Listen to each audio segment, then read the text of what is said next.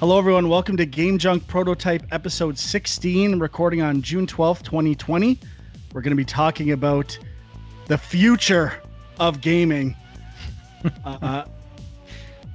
as dictated by Sony's video yesterday, including the reveal of the PlayStation 5. My name is Frank. My name is Sean. My name's Andrew.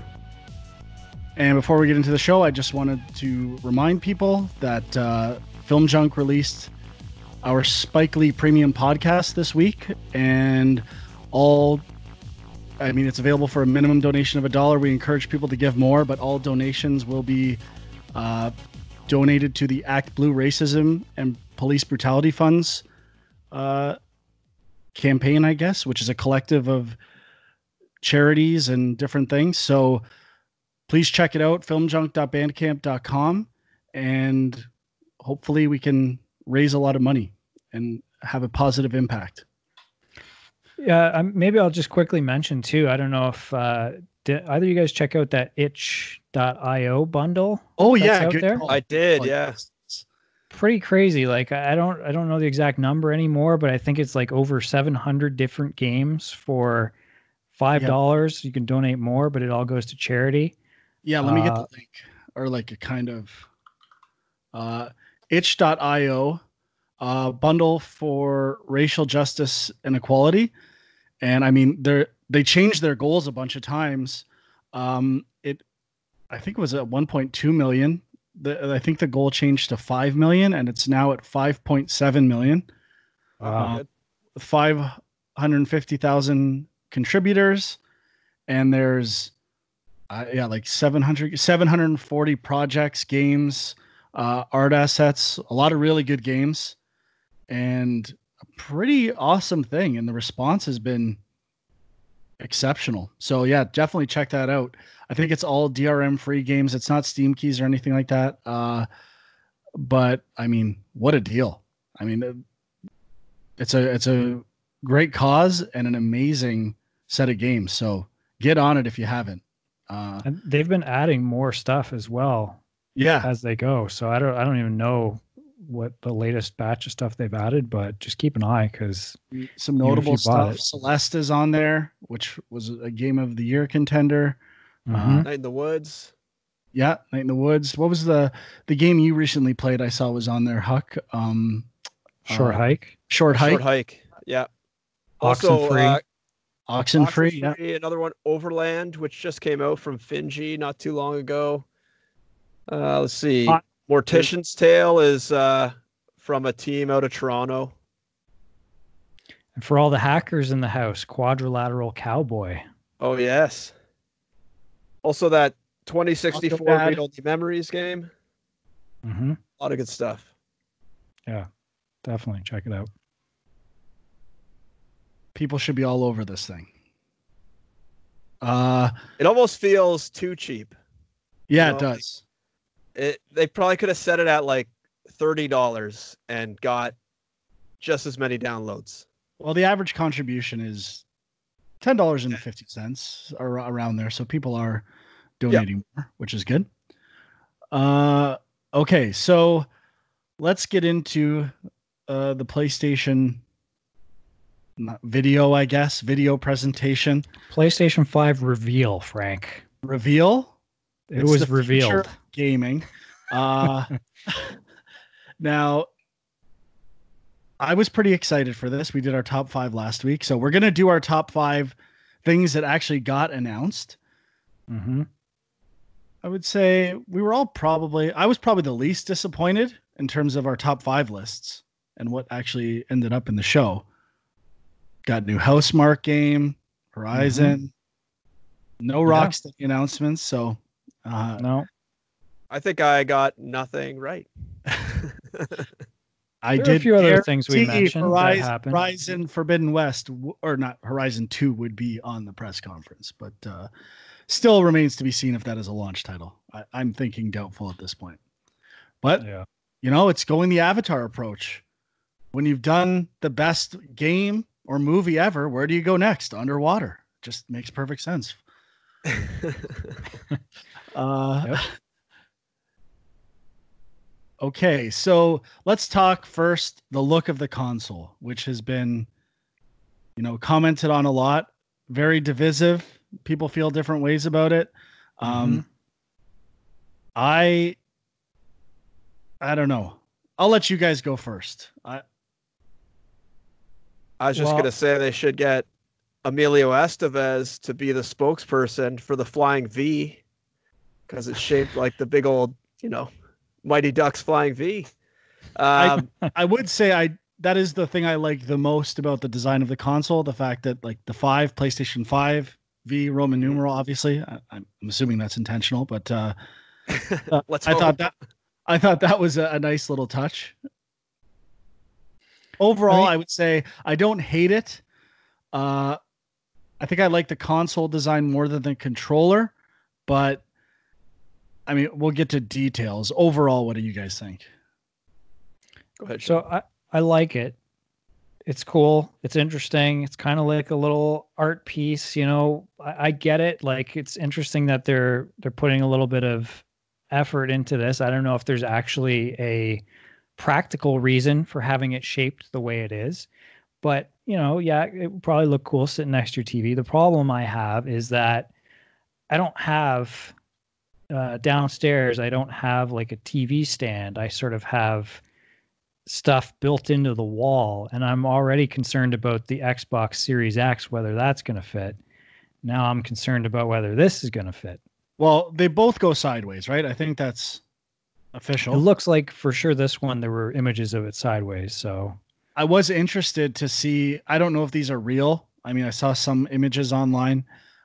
They could have been like made by people on the internet, but going sideways, putting it on its side, the disk drive goes at the bottom and it has like a kind of a circular stand, obviously because it's not an even side that like balances it out and stuff like that, which I'm less of a fan of the sideways version of the console.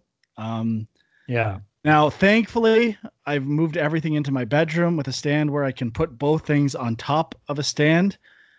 And so I'm willing to live with this for now and put both like lengthwise, which is probably better for ventilation. I'm talking myself into these consoles I big time. I think it is. It looks like there's a lot of vents on the top that And I, would, have the best impact if it was upright. and I can see like playing God of War again. I forgot how loud that PS4 can get, even a PS4 Pro. It is insane. yeah. How loud it is over the game sometimes. I have to crank my TV just to hear what's going on. I Uh, have to play with headphones now, or I can't hear the game. Mine's so loud. I just uh, have a base PS4 though, but still. Huck, how about you? I thought it looked okay. I mean, I had similar thoughts on the sideways aspect.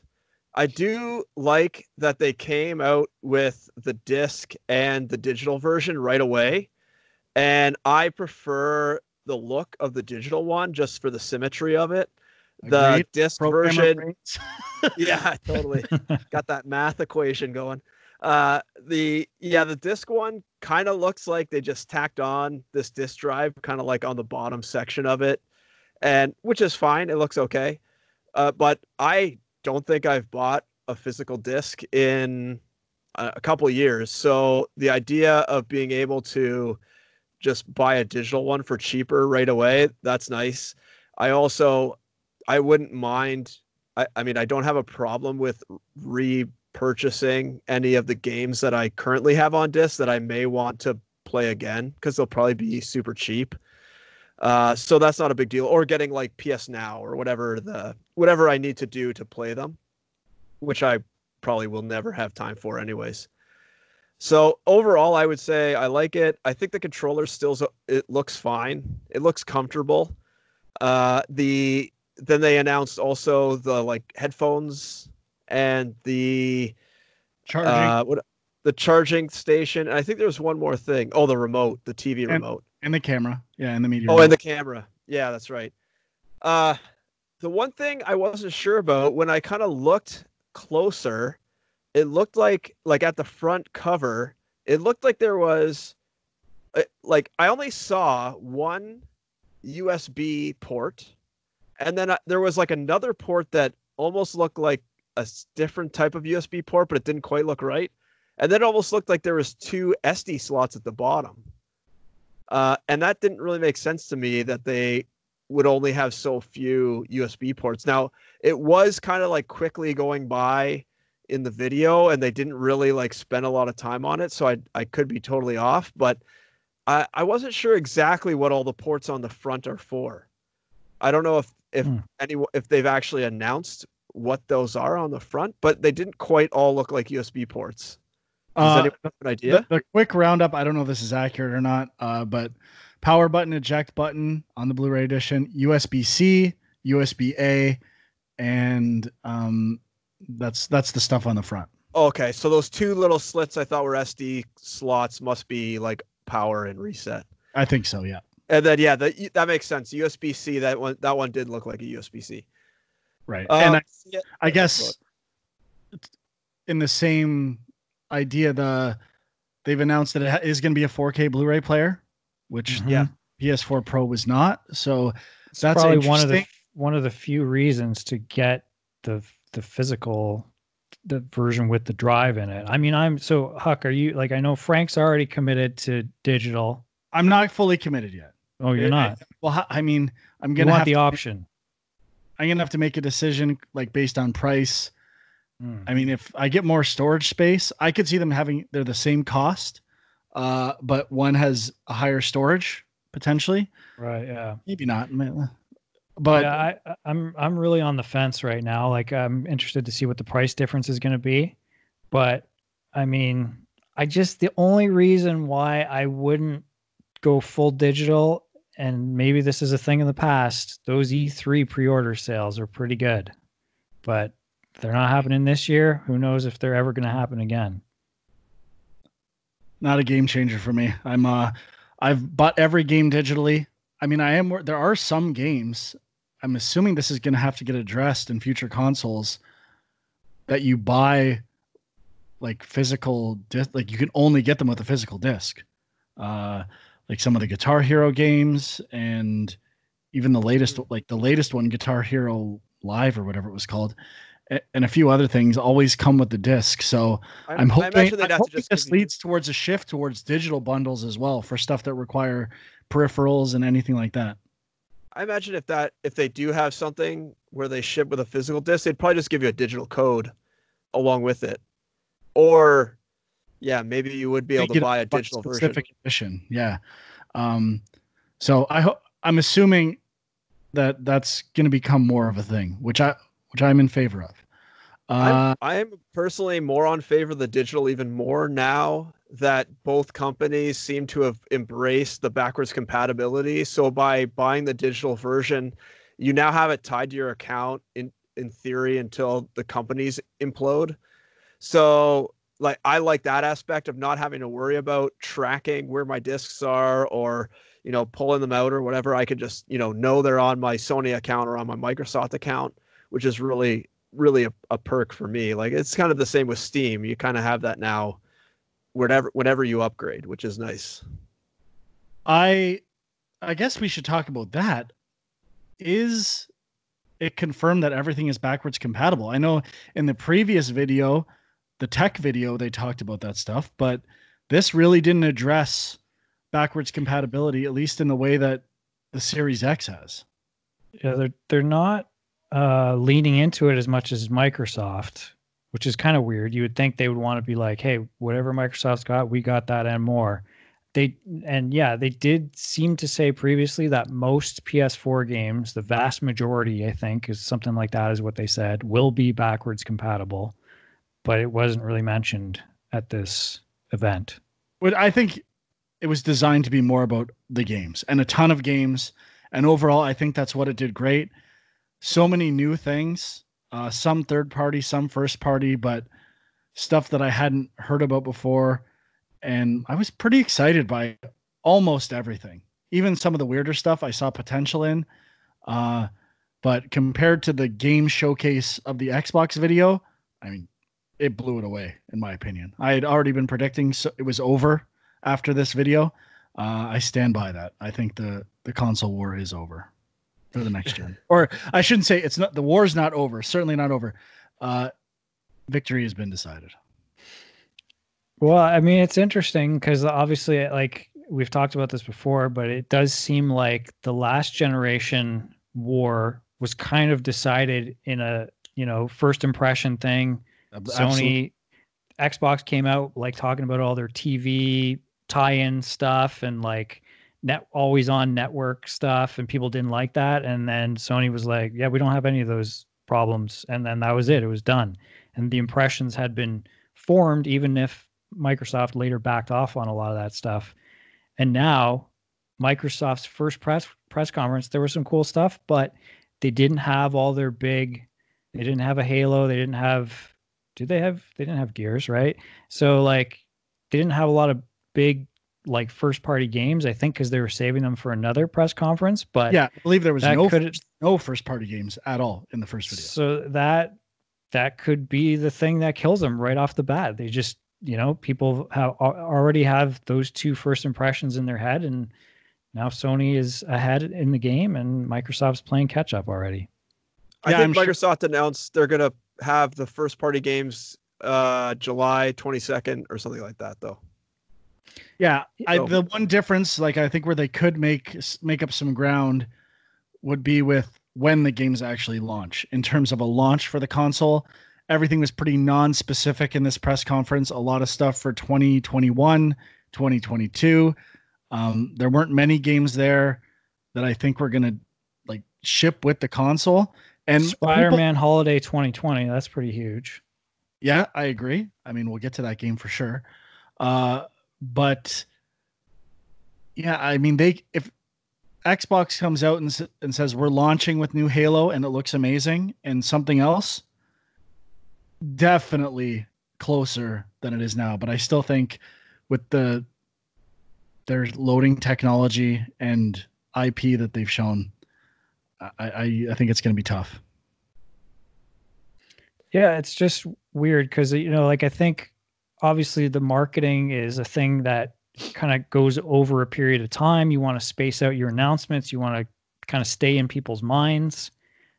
But I just don't understand why that was the thing that Microsoft led with, unless they just weren't ready to show some of the other things yet. But could be the killer. I don't know. I mean, it could be a calculated strategy as well. They know they have games and they know Sony always reacts to them. So like a counter punching type of thing. Mm-hmm. I would say the one difference is we're still in a pandemic and people are like looking for stuff to get excited about or to latch onto. So if you had big stuff you could announce, I would think you would want to do it now more than ever. Yeah, definitely. People are paying more attention right now, it seems like. Huck was mentioning before the show, like game sales increased. What was it? 52% in May. 50%, yeah. In the US. People are getting into games probably that weren't before, and they're deciding what they're going to do with an upcoming console. The one thing I'm kind of like interested in for the marketing aspect is that so Microsoft from the outside doesn't appear to have many games, like really high quality games that are going to launch with the Series X. Now, also, like Frank was saying before with the PS5, there wasn't really too much that said like holiday 2020. I think like Godfall, Spider-Man, which there's no way Spider-Man is not also going to be on the PS4 because they basically already have that engine running. So that's going to be a cross-platform game for Sony. And, like what else is there? They don't like Horizon 2, like you were saying, Frank, they would have said holiday 2020 for that if they had it. Yeah. So they do not. That is definitely not coming out at launch. And just, I don't know, looking closely, that Bug Snacks game, Godfall, The Far Shore, and I think that's it. I think that's all I had written down. Oh, and well, the Spider-Man, yeah. So I mean, that's not really that strong of like, hey, look at our PS5 exclusives going on. And I have a feeling that Microsoft Microsoft already said that they're going to have no exclusive Series X games, right? Everything's going to be kind of like backwards on the Xbox One. I So think it's still determined. There are rumors that Halo is going to be a launch title. okay, and exclusive to Series X.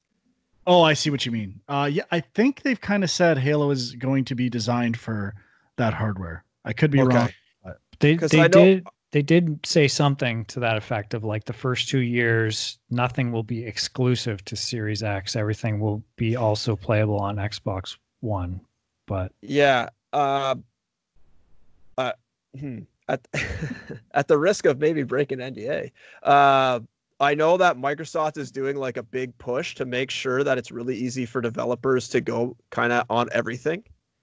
So I think that's their plan, is just try to keep an Xbox ecosystem no matter Yeah. what box you're playing on, and you could kind of go back and forth however you want, and the only difference is the quality. It doesn't really matter. You're now more dealing with like Xbox as the brand rather than the Series X versus the Xbox One. Whereas I think Sony is still trying to say like, this is our next gen machine. You have to upgrade now if you want to play this awesome stuff. Whereas I think Microsoft is taking more of a standoff, like, upgrade whenever you want, as long as you're in our ecosystem, like get Game Pass for $1 still, just come hang out with us. We're cool. And also, I don't know if you guys have, well, you probably have, but like in all of Microsoft's marketing so far, they've been almost exclusively playing up the backwards compatible aspect of it, and like games everywhere and all that stuff, like play on your PC, play on your tablet, stream it with the xCloud.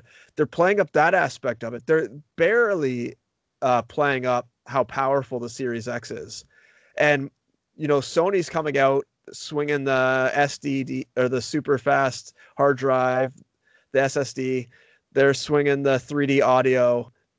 Microsoft's barely talking about their SSD, and I don't think it's like, I mean, it's faster, no doubt, but I don't think it's like going to be, a really big difference between the two. They're both really fast. Obviously, I think we did the comparison before that Sony's is like twice as fast or something like that, but I mean, it's still reading exceptionally fast regardless. So. Well, Microsoft is definitely going towards a service-based approach. I'm assuming that is a strategy that projects years and years into the future versus like maybe 5 years, where perhaps there are no consoles. They could launch Xbox game services on Nintendo platforms, I think would be first, maybe even Sony platforms, televisions at some point. So, I think they definitely have different strategies. Sony has always tended to cater more to, like, I don't want to, hardcore gamers or something like that are kind of traditional and want to be able to trade in their games and stuff like that. And they tend to lean towards decisions that reflect a traditional console structure. So I'm really not surprised by the differences as they start to diverge a bit. I think it could be interesting to see what people gravitate towards, especially younger people who are used to kind of on-demand type service structure for all the stuff they use.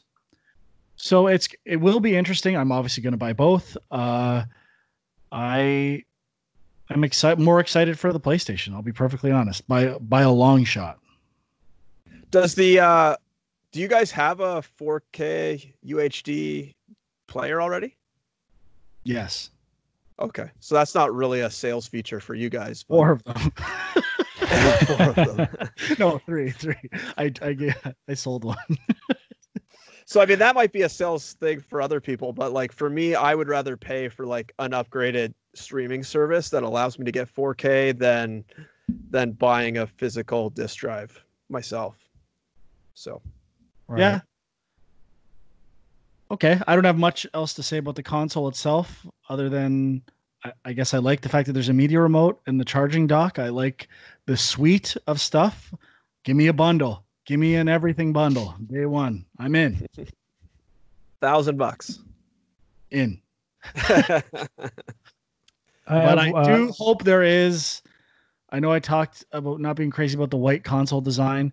I just find white consoles like start to, I don't know if it's just my house or the places I've lived, but they discolor over time. And like obviously the old Yeah, Super Nintendo thing and all that, like you're not wrong about that. Like I think a black device tends to pick up more dust and stuff, but the white ones, just the color gets weird over time. And yeah, yeah, I don't know. I'm assuming there will be different colors and versions of the console later. So I'll probably be fine with changing or upgrading it at some point.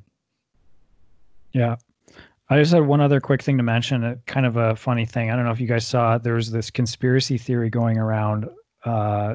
Some people were commenting and they thought that the presenters in this event were CG. Did you hear One this? of them looked like it. Really? I only, with one, what company was it? I think it was the HouseSmart guy. I'm like, I feel like they're going to reveal I'm running on a PlayStation 5. Well, that's what some people were saying. They're like, when it says everything you're about to see is running on a PlayStation, even the interviews are running on a PlayStation. But you know what it is, though? I think I read one theory that explains it that kind of makes sense. Like, obviously, everybody had to shoot this stuff at home, like all their little interviews and stuff. So they might have gone in with some post-production stuff afterwards to clean it up, because I think everybody kind of had the same background and the same kind of look. So they might have done some weird post-production thing to clean everything up that just made everybody look shiny and fake. We need to get Cheel to break this down. Yeah. Digital artifacting and other shit is always going on. They removed all that grain. Yeah. Okay, so let's get on to the top 5 announcements, our personal top 5. And if we need to touch on a few more things after that, we can do that. But let's start it off with Huck City's number 5. My number 5 was Spider-Man, the Spider-Man announcement. We talked about it a little bit. I think it's kind of cool that they're expanding it. I think it's been announced now that this is not a full-fledged additional game. It's more like an extended DLC. So they said it is standalone. Yeah. So, I mean, it's not DLC for the other game, but whether or not it's got a lot of new mechanics or anything like that, I'm not sure. Well, it reminds me immediately of First Light, because I just played First Light. And what was the Uncharted one? Lost Legacy. Lost Legacy. So I'll say it's on my list. I won't say where, but while we're talking about it, I like that. I like smaller experiences. I really enjoyed playing First Light, and I don't necessarily need, a 50-hour game, especially after I just played Spider-Man. I'm interested in perhaps I watched a video with Ted Price. That's the Insomniac guy, right? Yeah. And they were talking about things they learned from the game and from the Spider-Man game. And one of them was like the side missions and how kind of repetitive some of that stuff can become and how they can get better at delivering content like that. So I'm interested to see what they do in terms of that in this game, and maybe less is more approach to some of this stuff. But that's what has me excited about it. I'm really pumped for this game. Frank, you played through all the DLC, right? Yeah, I've done it all, baby. Yeah, so I didn't really like the DLC. I fell off in the third one. I felt it was kind of just mostly all the same. It kind of strayed away from what I thought made the full game really strong, and kind of went more into just the beat 'em ups and challenge missions. Whereas I liked more of the unique kind of like Peter Parker and Spider-Man stuff that they had us do in the full game. So I hope that they've kind of regrouped and they drop this more in the vein of like a smaller full game rather than a larger DLC mission. And I think that if they drop this at like 30 or 40 bucks instead of 60 or whatever the full price of a PS5 game is going to be, I think that could also be really attractive to people that would want to buy it. I wouldn't be surprised to see a bundle or something like that, where if you pre-order it, you get the current version of Spider-Man for PS4 or something like that. And that upcoming thing as well. Probably once they're ready to announce back compatibility stuff, if it's in line with that decision, that could make a few dollars, I think. Mm-hmm. Sean? Yeah, my number 5 is we did touch on this briefly, I think, last week. The Sackboy Little Big Planet Adventure, or whatever it's called. I mean, I'm looking forward to it, but it's interesting because it almost addresses exactly what we said, Frank, which is that the other games are so focused on letting you create and build things that the actual platforming and stuff is not as strong. But now it just seems like they're just making a straight up platform game without all the other stuff around it. Even the issue I complained about, which is the kind of awkward depth issues with that game, where it's just a slight depth, is now kind of alleviated by camera positioning and stuff like that. And clearly they had Sackboy that they were like, what can we like use this popular character in a different way? And I think it's perfect. And it's not my top 5, but I'm excited for it. And if anything, I was really reminded of Super Mario 3D Land. Is that the Wii U one or World? World. Okay. I think. I was I don't know. reminded of that game, like based on what was going on there, more so than an open world thing like Odyssey. And I loved that game. So I think if they're using that for design cues and what to do, I'm pretty excited for it as well. Mm-hmm. Good to see some platforming, though. There's also the, I'm assuming, non-VR Astrobot's Playhouse or Playroom, I think. Astrobot's Playroom. Yeah, that's not on my list. I read something about it afterwards. Apparently, it's a free game that comes with the PlayStation, and it's kind of it shows off what the controller can do. So it may not be like a full-on game. Okay. Well, that's what there was the Playroom that launched with PS4 as well by the same developers, which was showing off the camera a bit if you bought the camera, and used the same like mascots and stuff like that. So right. Yeah, I kind of got that vibe. It looked bigger than a free game, but that's cool if it's free. Mm-hmm. All right, my number 5 is Returnal. Not the greatest name, I will admit. Definitely that. Not. There's a few bad names that were announced yesterday, but that's the new Housemarque game, which is third person, which is much bigger than what they've done before. But to me, it looked like an interesting concept, which was, at least in the few glimpses of gameplay, a bullet hell 3D game where it like a lot of bullets on screen, very fast paced action, which they're known for. And I'm curious to see how they take their kind of what's typical gameplay, I guess, that they've used in many different versions and turn it into a 3D perspective game, third person. So I'm really excited for that. This wasn't on my list. I do think Housemarque makes some good games, so I'm not gonna write it off completely. But all of the like gameplay they did show looked very similar to me. It all looked, it all reminded me of like the same weapon and everything like that. It didn't look like they were doing anything interesting in all the gameplay they did show. It looked like she was just kind of like running forward or running backward and shooting at something high up, kind of midway up the screen kind of thing. Well, where my excitement came from with those images was, I think it was like these kind of purple bullets that I saw a bunch of times, and there was a bunch of them. And the other game I thought of was Ikaruga, in terms of the pace and the look of all that stuff. So I can see what you're saying. I was more tantalized by what they could do with some of those ideas or shooter ideas, because a lot of third-person shooters are more about cover. And we talked about this a lot with Doom being more open and fast-paced and encouraging aggressive play. This looks like it could be a new spin that I would say looks highly influenced by Ikaruga, but I could be wrong. Yeah, I think I heard this mentioned on another podcast, but I think they were saying that it looks like it could be a roguelike, mainly because of what they talk about with the story elements. Well, there's a lot of games, Deathloop games, and called Deathloop. So that is definitely a new trend in gaming, which obviously is basically what roguelike or roguelites are about, right? Some kind of loop. So I don't hate it. It's getting maybe a little tired, but I have to say those games look decent. One thing with this one, did you guys find that the main character looked a lot like Gwendolyn Christie from Game of Thrones and Star Wars? I did think that a bit, not a lot, but I definitely.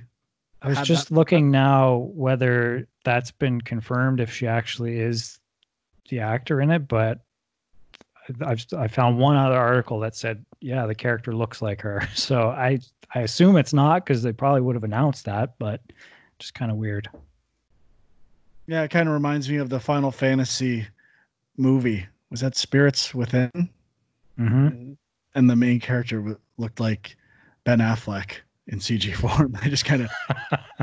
So there's a lot of that, obviously, where they draw inspiration from something, yeah. With Ellen Page and stuff like that. So they definitely, I think, use celebrities as models for design and switch it up a bit. They don't look exactly like them, but that happens pretty often. Yeah. All right, number 4. Okay, my number 4. I'm gonna switch up my list a bit. Project Agatha, I believe it was called. Is that right? It's your number 4. Oh, Athia. The Square Enix. It looks really pretty. Now I kind of just slotted this in because I took off my joke number 1 that I had. I put in a real game. So I think that the fast locomotion looked interesting, and it looks like there's some sort of weird like fantasy magic monsters going on, which could be neat. Really, it's hard to tell what this is, but it definitely looked impressive. And I believe this did say that it is a PS5 exclusive. So it's obviously weird. You know what I was reminded of the most during that game? No. The Unreal 5 demo. Like it looked better version of that game. Yeah. From gameplay, not necessarily like technology wise better, but it reminded me of the character and, like you said, the very fast locomotion and flying through stuff. Yeah. That's it for me. Okay, my number 4 was a game that I really don't know too much about, but I thought it looked cool in the trailer. Little Devil Inside. Looked kind of like a Zelda-esque action RPG, but I thought it had a really cool art style. Are you serious right now? Yeah. You've never heard of this game before? No. It was announced a few years ago, right? 5. I supported it on Kickstarter. Oh yeah. Years ago. Maybe I supported it too, and I don't remember.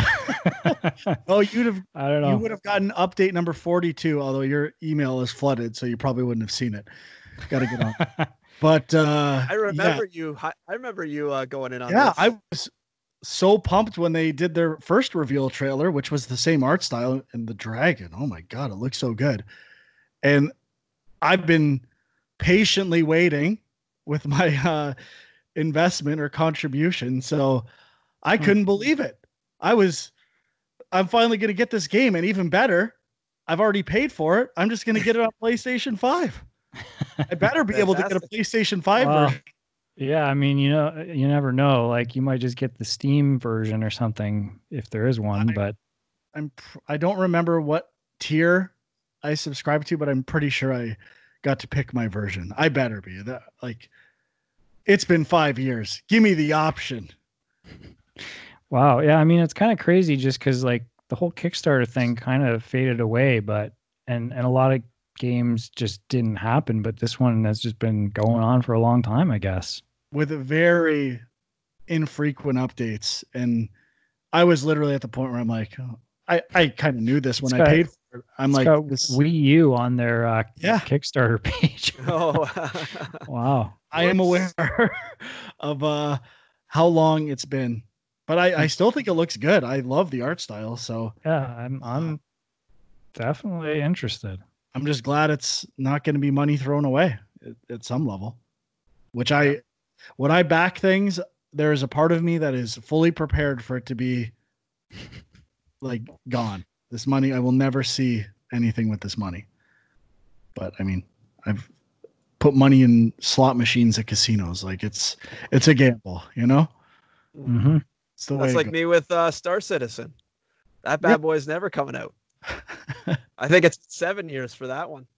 That hasn't come out yet. Oh no, not even close. But there was back-to-back announcements that were like, for me, it was Little Devil Inside, and I couldn't believe it.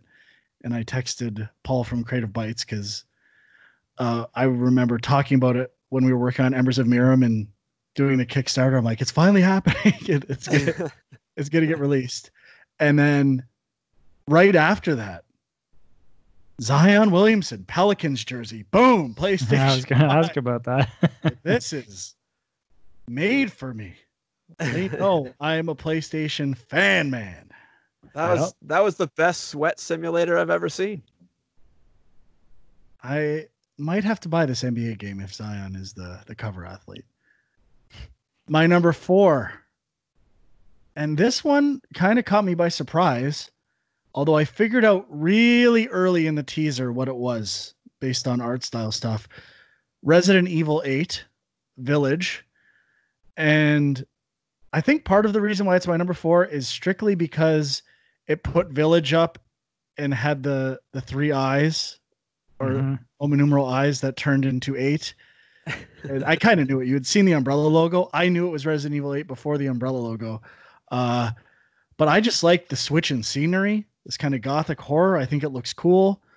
It looks like it's a bigger scale than Resident Evil 7, which I have been meaning to try out and get back into because I played RE2 and RE3 remakes and liked those. So gotta play number 7, but looked pretty cool. I'm in.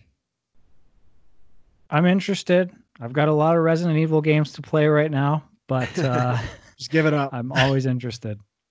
Look I for had no idea Resident what that Evil was. on-rail shooters on Apple Arcade. That's more up your alley. There you go. I beat a few. Once upon a time, Frank. Once upon a time. I'm just, ribbing you here, Sean. I had Prove no me idea what wrong. that game Beat was. RE2. We'll see. It's 5 hours. I'm working on The Last of Us right now. I committed to that. I'm working on that. I guess reviews for Last of Us 2 are out today and pretty divisive as well. I just looked at scores and one sentence synopses because I want to have no spoilers whatsoever. Well, to be fair, you say divisive, but I mean, the Metacritic is extremely high. It's just that a lot of the negative reviews don't give scores. Correct. So, and the major outlets that don't give scores, I didn't read the whole thing, but they did not look as favorable as other ones. right. All right, moving on to number 3. My number 3 is the second Horizon game. And I know Forbidden West. Frank will go on about this, so I'll just wait until it's his number 1 to go into it. Fair enough. My number 3 was already talked about, Spider-Man Miles Morales. I mean, I agree with a lot of what Frank said. I like the thought of this being a little more streamlined, a little less repetitiveness, and I just like that it's focusing on a different character. Hopefully that gives it a little bit of a different feel, and the fact that it's this year is exciting. Yes, definitely. My number 3, and this was probably the biggest surprise of any new thing, just in terms of getting me excited, was Kenna Bridge of Spirits, which the first thing I thought of when I saw this stuff was Beyond Good and Evil. Like the original Beyond Good and Evil, it looked like an updated version of that, especially the character did a dive roll, and it was almost the exact same animation from my memory from Beyond Good and Evil. So I feel like it is using that game perhaps as homage or using it to create something similar, but I thought it looked amazing. The arrow shooting and all the gameplay stuff for what looks to be a pretty small studio that I hadn't heard of before. I thought it looked really good. I liked all the art design, the style of everything. I am in on this game. Yeah, it's my number 2. It kind of had a Pikmin vibe too, right? That was where there was these other little creatures that you could influence, and Yeah. I think I was a little concerned because I believe they said in the interview that they have a animation and film background. definitely. I didn't really look into it any further than that, but I was kind of concerned, like, this looks a little too good. Maybe this isn't actually any gameplay at all. This is just like one big giant animated feat. But I think they did definitely show some gameplay in there. I don't think they were just showing all animation, but I think that, like, I would say 60 to 70% of the trailer was probably just a nicely animated scene they made up. But I agree with what Frank was saying. Looks really good, looks fun. Looks like it could be interesting, like some sort of like Horizon, almost toned down, Light, Horizon toned down. cartoony, yeah, Yeah. for sure. Yeah. Yeah, Horizon Light game, and I'm also really interested in it. I will say it is on the Epic Store already, and its Oh, release really? date is 2020, and the developers are Ember Lab. Hmm. So Yeah, it's interesting that you mentioned like how much gameplay was in there because obviously Microsoft got a lot of criticism for most of their event being cinematic stuff and not a lot of gameplay. And now, granted, Sony didn't flat out say, "Hey, we're going to show you gameplay." I think that's the big problem. Microsoft said it's going to be a gameplay reveal, and then they didn't show a lot of gameplay. But I think Sony, I mean, there was a couple of games that they actually showed gameplay of, but it was a lot of cinematic stuff where I was kind of still having trouble figuring out what the game actually is. I was like thinking with a lot of games, I like the look, I like the premise, but what is it? And I didn't quite know yet. I can't really play it now, but on their website there was, I think this went around a few years ago, Majora's Mask concept video. Oh, that was these guys, this Ember Lab I place? believe so, yeah. I think that rings a bell. Oh yeah. yeah, totally. And they got merch on there. Apparently those little creatures are called rots or rots. I don't know, but they got figures, t-shirts. Gotta get it. Gotta buy. They're thinking ahead. They're thinking ahead. Bye. Only 23 t-shirts left in stock. Gotta Merchandising.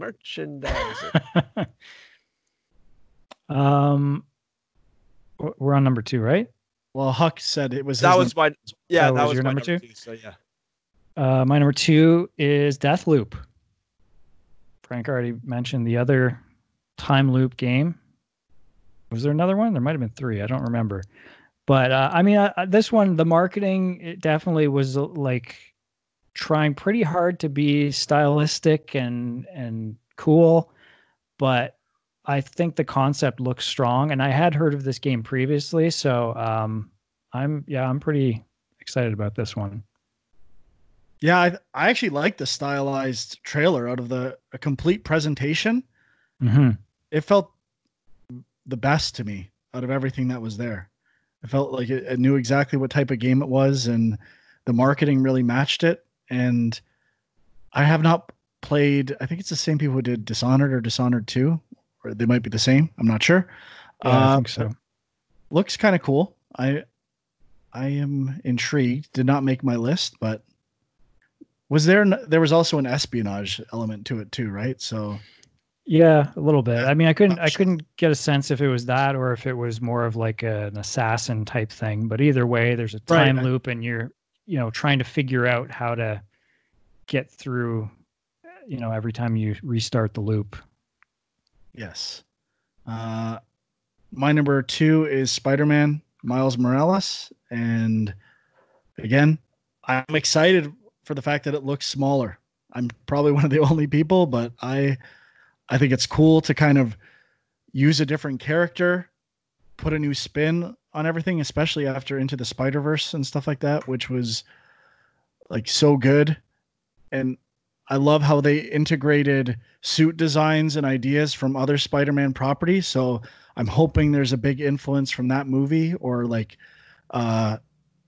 suits and other things. Cause I usually don't get into different suits and customizing characters, but Spider-Man was one game where that was really cool, including like the cartoon or comic version, the cell shaded one, and other stuff. Like I enjoyed experimenting with the different looks of Spider-Man in that game. So I'm excited to do that with the Miles Morales version of Spider-Man. My number one, we already talked about, The Little Devil Inside. I really, yeah, number one. I should have backed it on Kickstarter, damn it. I really liked the art style. It felt, I don't remember it looking exactly like this. I felt almost like like some sort of like paper mache type art looking stuff. I don't know. I couldn't put my finger on exactly what it was about it, but it just had to me, it looked even slightly more low poly and stylized than the initial version. Okay. Yeah, but it didn't look so low poly that, you're thinking this looks a little cheap or like they're trying to like emulate PS1 type graphics or anything like that. It really has, I mean, there's sharp edges, but it doesn't really come across as low poly. I like the humor in it that they showed in the trailer. Pooping. It can't beat pooping. it. Huge. If he had a Vita in his hands, it would have been game of the decade. Didn't even think about that. Shitter trophies in the game. That would be amazing. That would have been way better than the Vita reveal in the Last of Us trailer. Absolutely. But yeah, I thought it looked great. I thought it looked almost like had elements of like Shadow of the Colossus, though it looked like there was more than just big bosses. And yeah, it just looks really good. And they've had so long to work on it. It's got to be polished by now, right? You think? It's got to be. There's still their original Twitter. I don't know if it's changed for Project LDI. Hadn't posted since December 2017. So I don't know if they have a new one or what's going on. Kind of reminds you of Moon Studios. Moon Studios website's kind of weird and they never update and do stuff like that. The developers of Ori. So I'm excited for this game. Finally happening. I could not believe it. Sean, you're number one. Well, my number one, GTA 5 Enhanced Edition. Just kidding.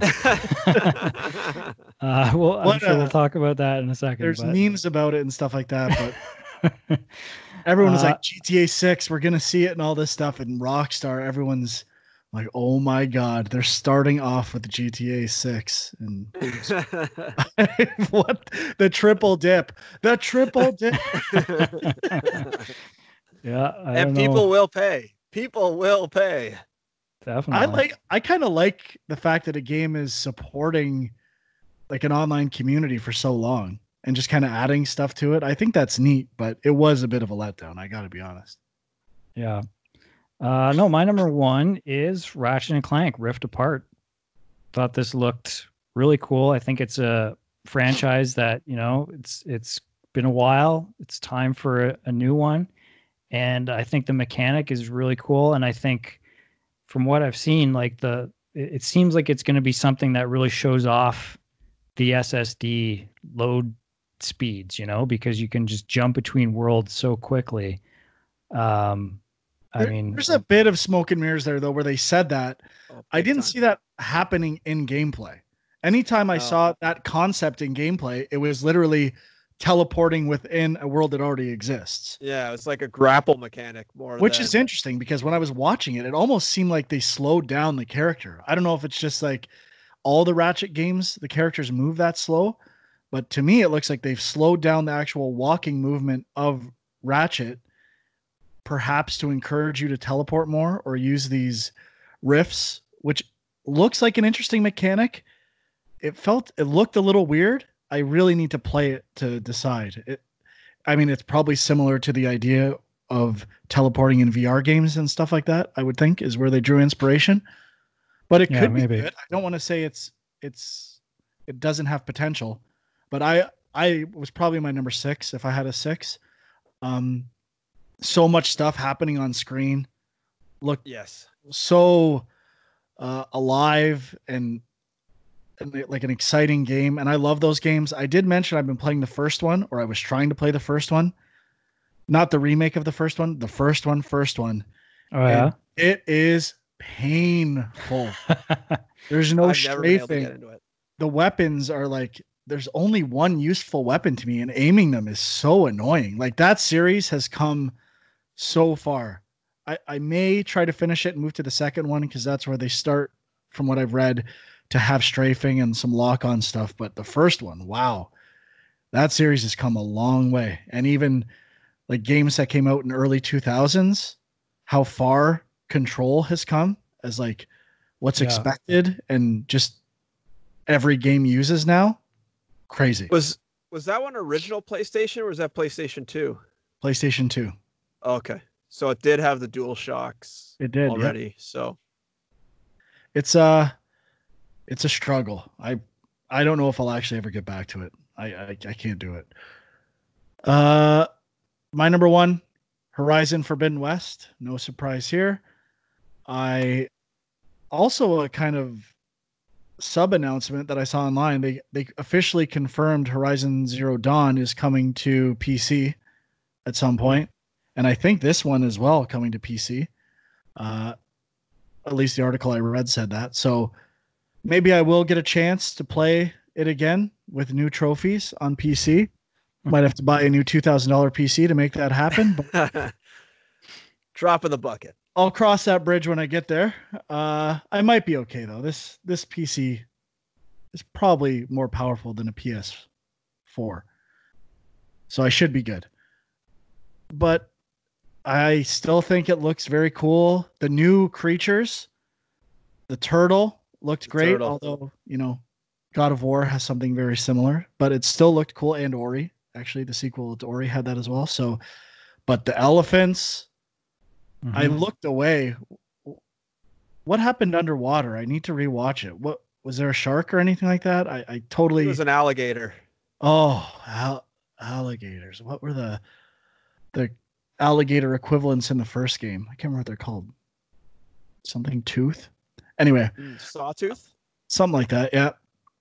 I think the setting sounds really cool. San Fran and the ocean aspect I already mentioned, going full Avatar 2 here. And I think it looks cool. Again, the story for the first one, I thought the first half of the story was much better than the second half. I am curious to revisit the story. Not really concerned about it though. For that game, it is mechanics and gameplay that I love. And more of the same with new environments and looks and weapons. I'm in. Bring back that map. That amazing map.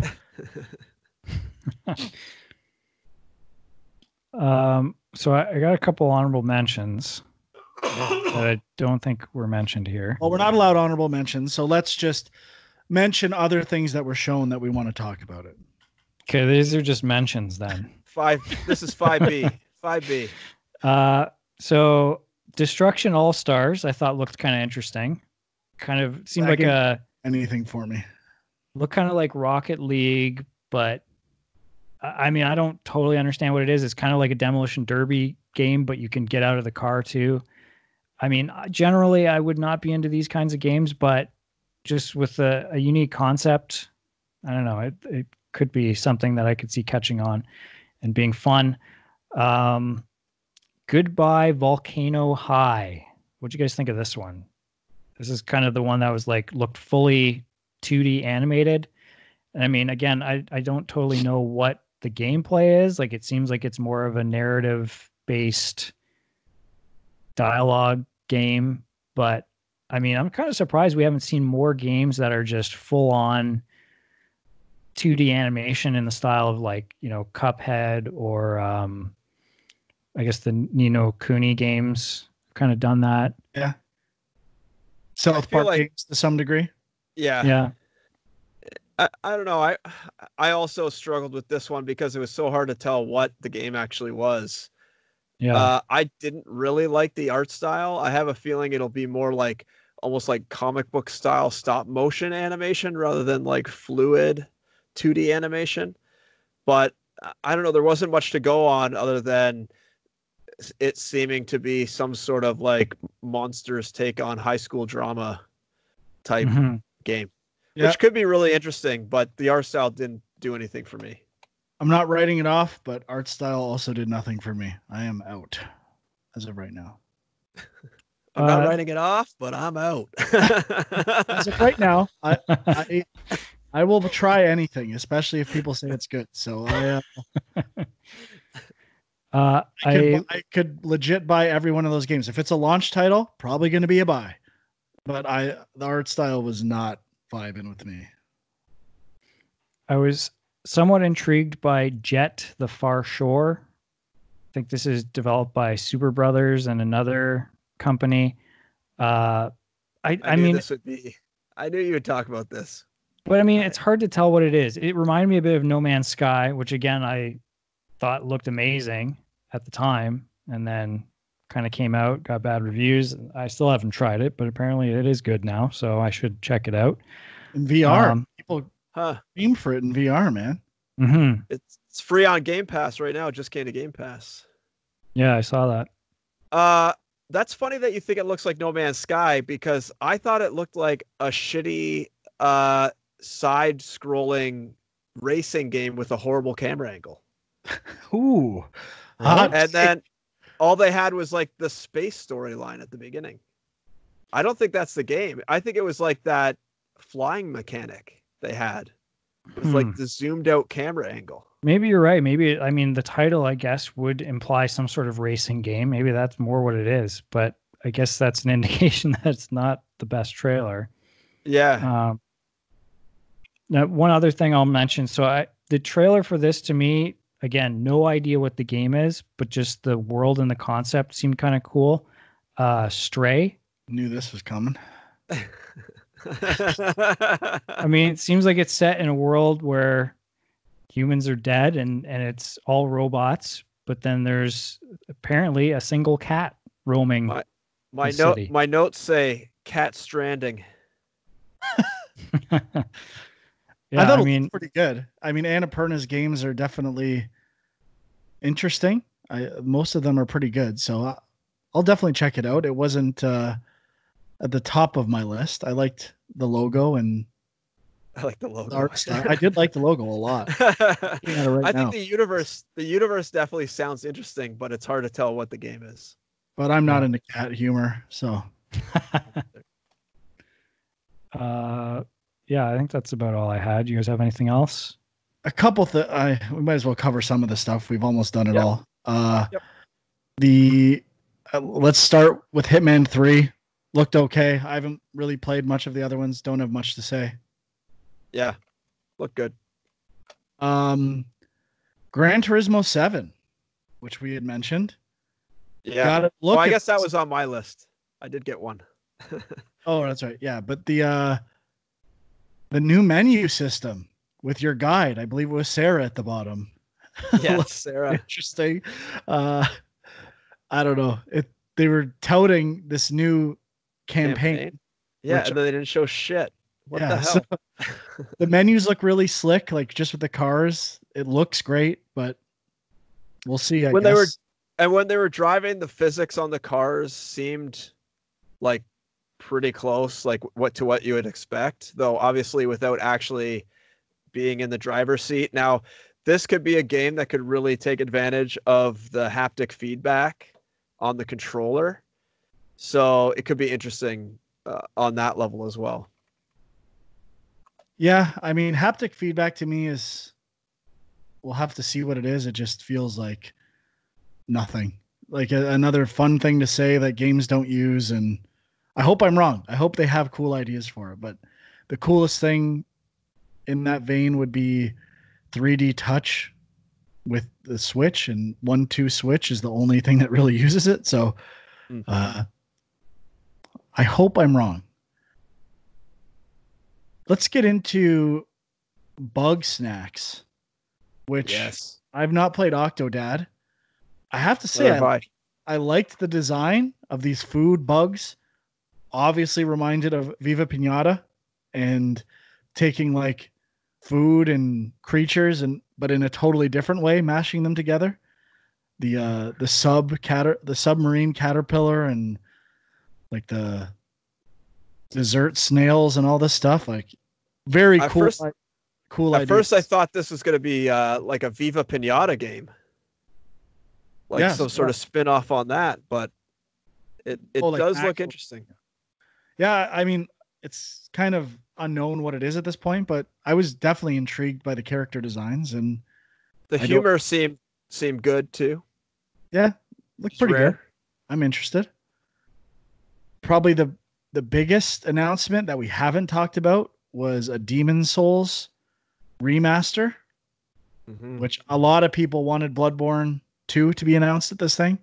So I bought the original Demon's Souls. I couldn't get into it, as we talked about on the show. Every one of these Souls-like games chipped away at me until I eventually got hooked by Neo and then Sekiro. I feel like, and then I watched this. What's the video you had talked to me about for Final Fantasy?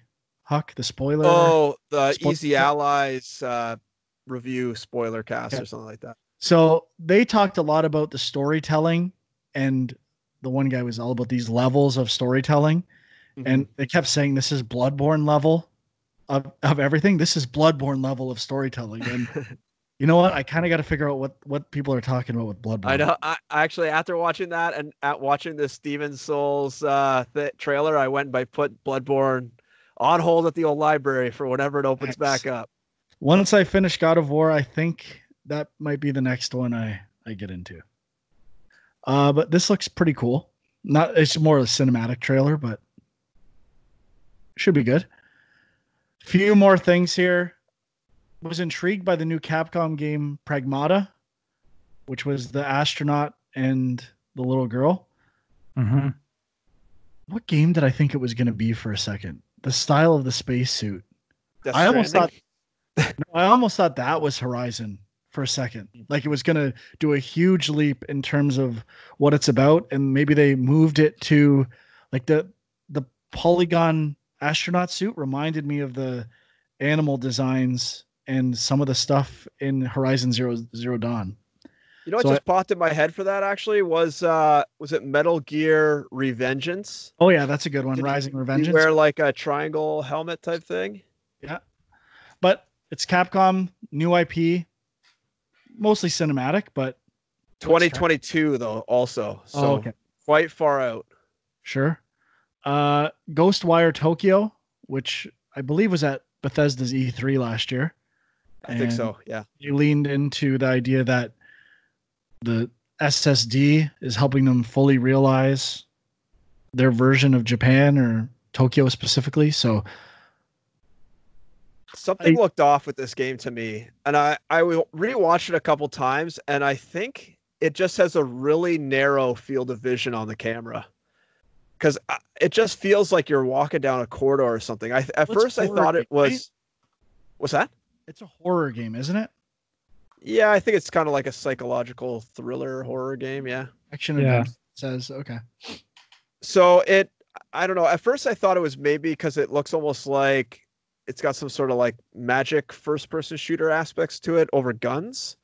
But after watching it again, I think it's just that field of view on that camera is just so narrow that it just feels a little off. It just makes you feel a little claustrophobic, and maybe that is a design decision and like an art direction thing. But to me, I don't like not being able to see in games. I don't like have to rely on turning the camera, especially with a controller, quickly to be able to see everything. So I wasn't really interested in this one. And this is the game that the director left, Ikumi Nakamura. She was as part of the E3 presentation, and people really liked her, and then she left shortly after that. So I don't know what the state of the game is. Looks okay. Oddworld Soulstorm. So the return of Oddworld, which looked kind of cool. There were some spectacle moments, like where the ship falling, that looked interesting, and kind of taking that series into the next generation. The cinematic stuff at the beginning looked kind of dated to me. It looked pretty limited. I've liked those games. I haven't played the original or the remake. I really should get on that, but I liked the one that launched with the original Xbox, and I don't know. I'm kind of curious. Never played an Oddworld game. Maybe this will be the one. Possibly. I think one was free on PS Plus one time, and I gave it a try and could not get into it at all. So I have no interest in this game. I thought it looked visually pretty good, but I have no desire to try this one out. But the guy who introduced the video, Lorne Lanning, I believe is his name. He had done one of those Ars Technica stories that I had watched recently, talking about the first Oddworld. So had a little more knowledge of what was going on. And then I cannot remember what this game is. I'm gonna look it up. It's the last one on the list. Solar Ash. Yeah. Is this Creators from the of Hyper Light Drifter. Yeah. Oh, is that who? I mean, it makes sense now that I look at it. Yeah. Yeah. It basically looked like kind of on my radar. Kind of looked like Hyper Light Drifter in 3D. Yeah, looks kind of cool. I recently tried Hyper Light Drifter and could not really get into it. I played it for about an hour, and just the aimlessly walking around kind of did not jive with me. Now, did the name change? Because I'm seeing old images here that say Solar Ash Kingdom, and then the new reveal is just Solar Ash. So I never even heard of this game beforehand, so I'm not sure. Yeah, I don't know. Yeah, it looks like March in 2019 it was called Solar Ash Kingdom, and all the new stuff is just saying Solar Ash. Was not on my radar though. Looks kind of cool. It's also Annapurna. So they're definitely getting or launching more games or publishing more games, which is cool. They tend to publish interesting stuff, which is a good thing. But overall, lots of new stuff. I'm excited. Certainly a lot of original IP too, right? Like, but the weird thing is Xbox has had a lot of original, like new stuff too, and I did not feel as passionate about it after that one. So, yeah, the Microsoft ones felt a little more generic, I think, and I felt like I was getting them all confused. Whereas this one, most of them had an identity. I could kind of remember them. Yeah, I agree. The only game we didn't touch on was that Godfall game, which kind of reminded me of like Warframe or something like that. Like it kind of gave me that sort of MMO combat, like action combat type vibe, which is also holiday 2020. So I don't know if that's going to be a PS5 exclusive, but they're targeting obviously launch window. Right. Yeah, I'm not seeing.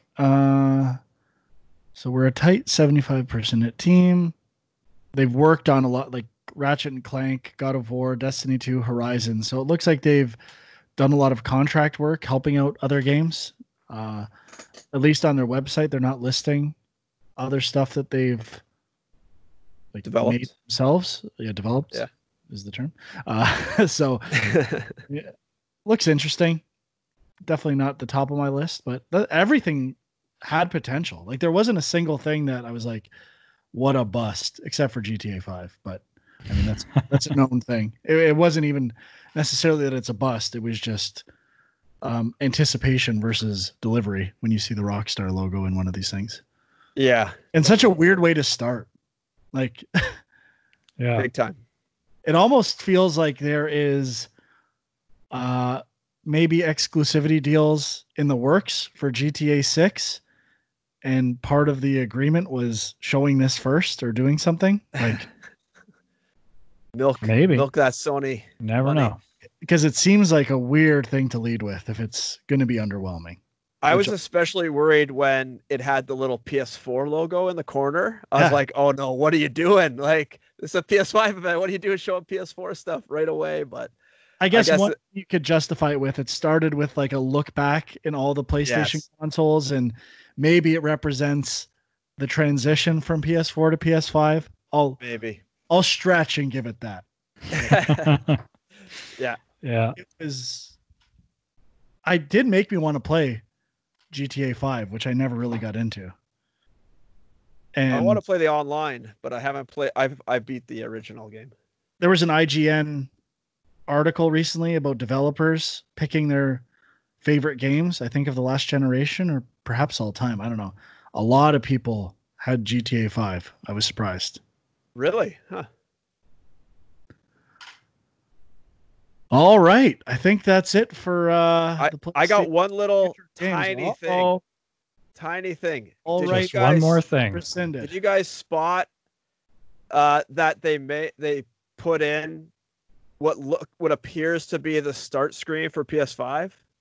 Yeah, with the home button.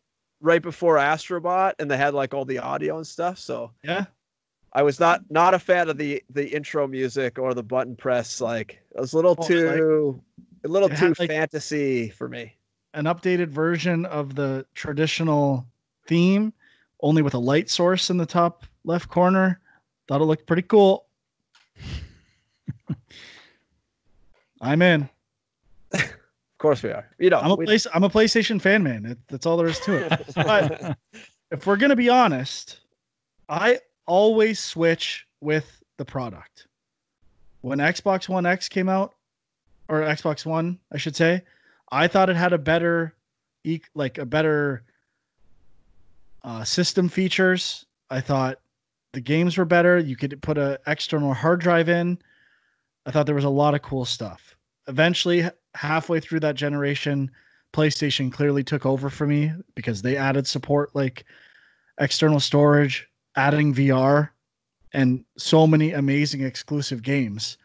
Like, even though I say it's over, Microsoft could win me over with the console experience. So I am not a fanboy in the sense that I'm committed to one thing, unwilling to waver or change.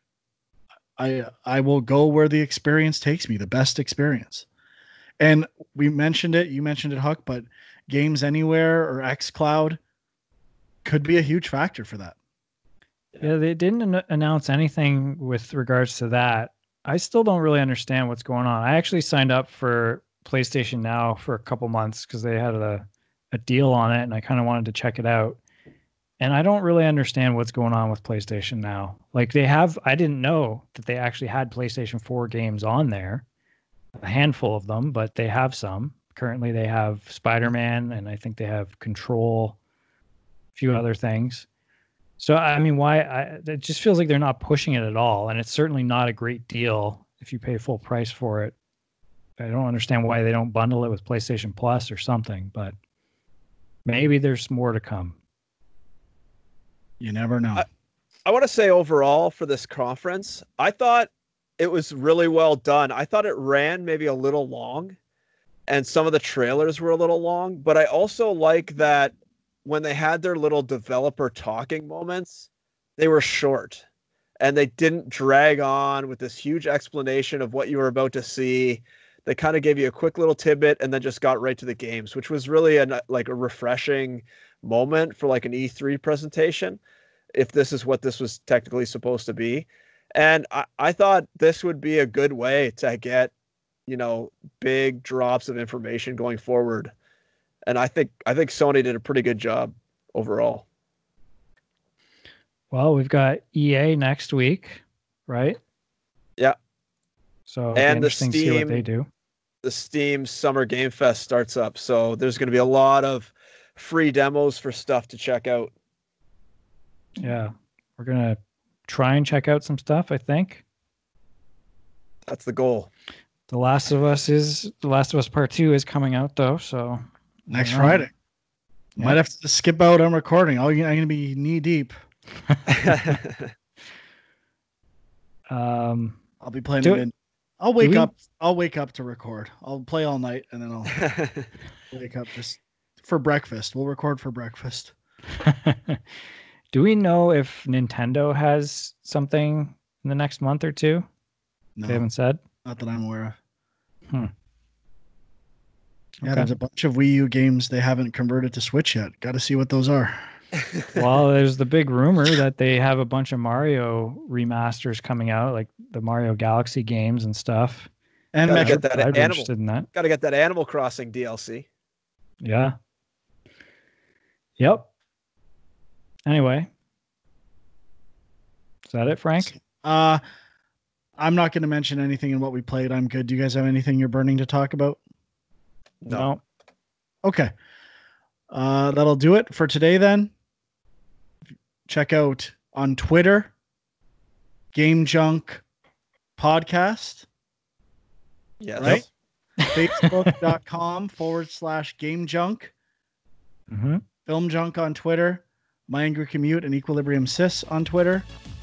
And we'll be back with some EA news or maybe some other stuff next week. Thanks for listening. Bye-bye. See ya. See ya.